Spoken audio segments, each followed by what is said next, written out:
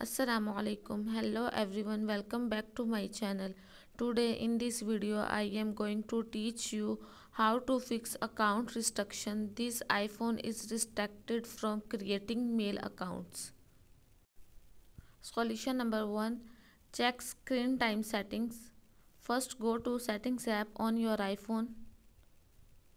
Next click on screen time. On the next page, now click on content and privacy restriction. Swipe down and click on it to find the account change.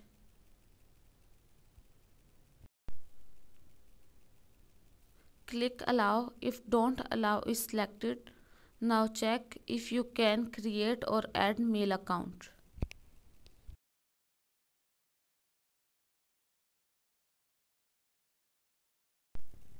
Thanks for watching this video.